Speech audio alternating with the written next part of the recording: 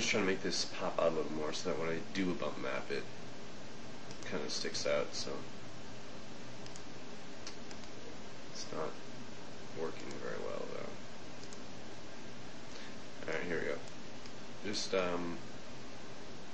increase the brightness a bit and increase the contrast quite a bit. This does, it makes the lines and cracks kind of pop out. We can go all the way. Just right there. Alright, and then say this as piston top bump. Alright. Go back into Max, M for materials, and then in your default materials here, just scroll, just go up, and then go to parent, maps, bump, and then bitmap and browse to your bump map that you created. Okay. And then when you go up and you render it, we'll test the results, but yeah, you can see it already. It provides the cracks that look like they're really realistic, but it's a little heavy, so we're going to go down a bit, 15 perhaps, 10. 10's not looking so bad. So at 10 you have a very, very nice bump effect. Alright. Top is looking good. Next, let's just quickly do this secondary cylinder here.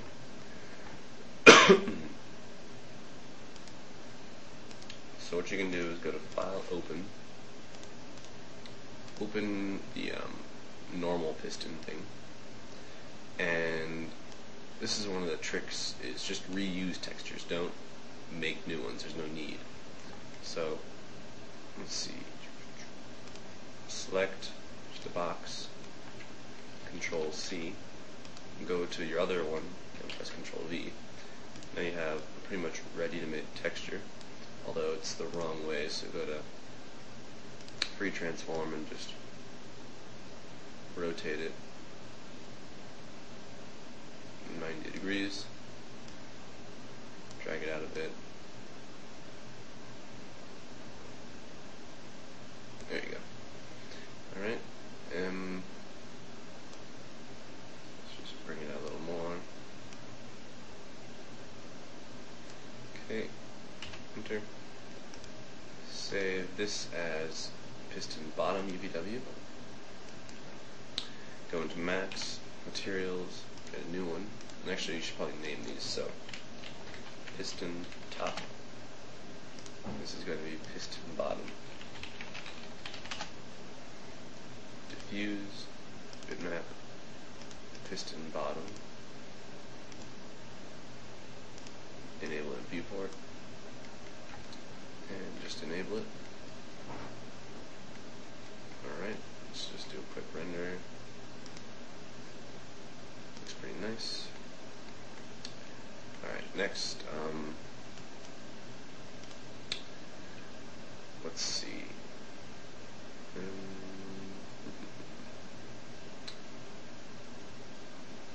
Decrease the opacity and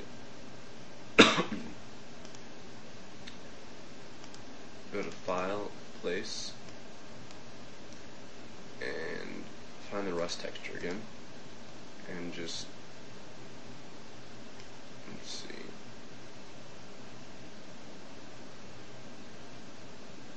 expand it a bit. Move this one back. Alright. What this is going to attempt to do, I think, is make like a rust line along the top, or wherever you want it to be, pretty much. So let me actually just save this for a second so I can see what the orientation is. So save. Alright, so we need to rotate it then.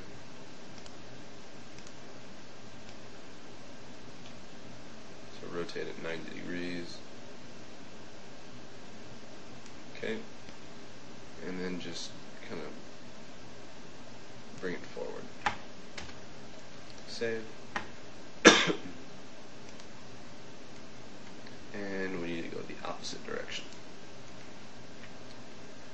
So, edit, transform, rotate 180 degrees. And just move this bit, save, and we're going the right way now. Next we just have to move it downward, I think. And alright, up.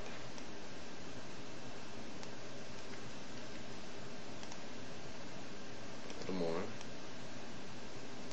There's a lot of just manual positioning involved when you have stuff like this. But that doesn't look too bad. Next, rasterize this image here, or rasterize layer. Go to select, color range, pick on the white, and increase the fuzziness a bit, and just press delete. This way it'll get rid of most of the white that you don't want. Then go back to this layer here, increase that, change this to overlay. Let's just save that and see what we have. So instantly now we have this kind of super rusty texture. We'll get rid of this in a second. But, so, decrease the opacity again, using the eraser tool, click on the rust layer. Just start erasing some of this extra stuff because it's just going to take up memory, we don't really need it. And also, you don't want it all the way around. So just erase the stuff that looks different. Alright? And then zoom in to little parts like this. And you just have to clean up the texture a bit. So just kind of trim it off a bit. This just gives it a more natural flow, pretty much. Because you don't want those hard edges. Get rid of this stuff here. Okay. So bring this back to 100, save, and here we have a very nice texture. As for this though, we will, let's see, probably just cut it off and copy a bit. Let's see how that works. So what I'm going to do is select this, Control C, Control V, drag it, oops, that's the wrong layer. Back, Control C, Control V, there we go. Alright, lower the opacity on this a bit. Move this up, and just position it. Change it to overlay. And bring this back up to 100%. 100% would be nice. Okay, that's kind of weird. Alright, there we go. Control S. Back here. And let's see. They're different for some reason. It's going to take a little while.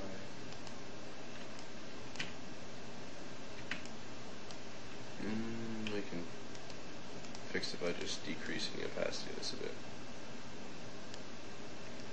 Right, Control S. Let's bring it down a bit as well.